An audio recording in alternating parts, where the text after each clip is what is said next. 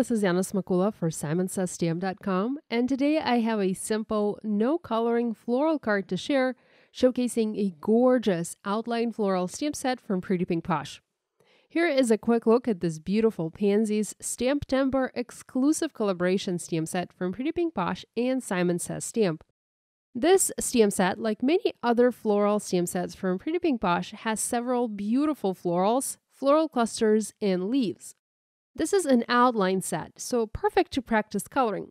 Now, what if you don't like to color? In this video, I'll show you a different way to use these images, add color to them, but skip coloring using traditional mediums altogether. When we think of coloring, we often overlook our color ink pads and only consider them for stamping solid images. But you can use your colored ink pads to add color to the outline images with the help of ink blending. You will not get beautiful coloring with lots of shading and detail, but this is still a great way, and more importantly, an easy and quick way to add color to outline images. I'm starting by heat embossing all of the images from this stamp set on a piece of white cardstock, and this is Nina Solar White 80 pound. I'm using my mini Misty today to make it easier to stamp all of these at once and also to stamp multiples, as I'm not quite sure how many florals I will need for my today's card. I'm stamping images in Versamark ink. This is clear sticky ink that is perfect for heat embossing. Next, I'm covering the panel with white embossing powder. At first, I used detailed white embossing powder from Hero Arts, but later I heat embossed another layer over the original layer in regular white embossing powder from Hero Arts, and that gave me a thicker, more visible white outline to my images. I heat embossed 3 panels in total because, like I said, I did not know how many I would need. I did end up having way too many images, but I saved them and stored them with my stamp set for future use. I'm going to cut my heat embossed images apart with scissors to be able to blend colors onto these. I will be using mini round ink blending tools, and if I blend the color directly on the panel, I will risk adding one color to too many images, and I don't want to do that. So this is why I'm cutting these apart. If you are to use mini daubers, for example, maybe you can skip cutting those apart and blend the color directly on the panels. Now, I'm not fussy cutting them at this moment. I'm just cutting them apart to be able to blend color.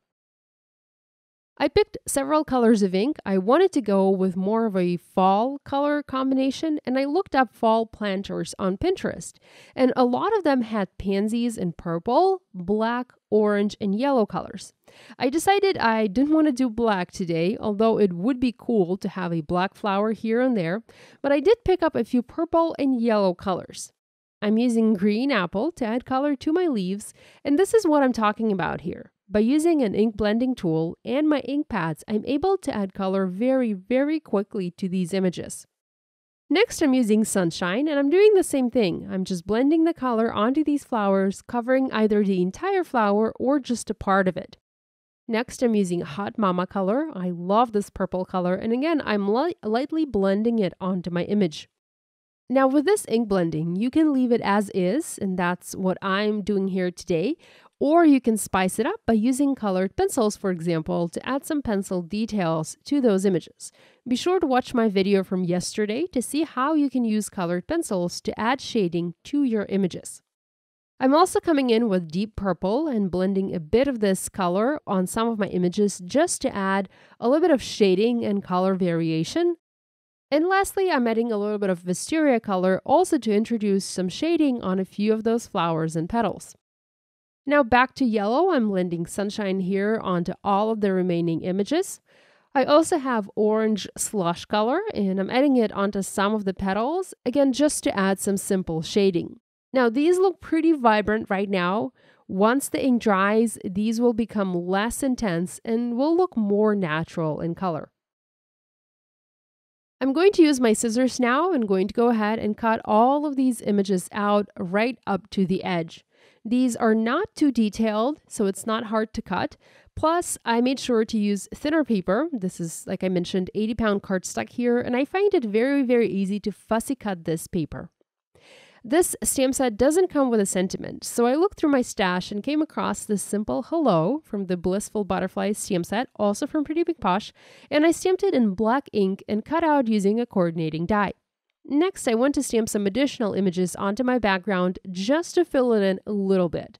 I'm using a berry branch image and also one more branch from the Autumn Blooms stamp set, and I'm stamping both of these in orange slush ink. Next, I foam mounted the flowers and leaves, creating floral clusters in the top left and bottom right corners of my panel, and this panel is cut to 4 by 5¼ inches.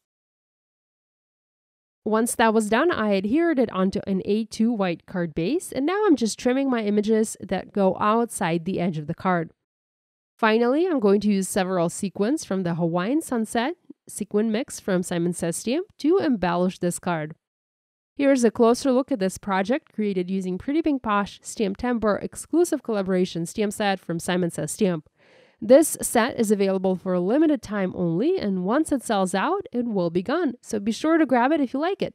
I hope you guys will give this idea a try. If you do make a card inspired by this video, we'd love it if you shared your project online and tagged us on social media.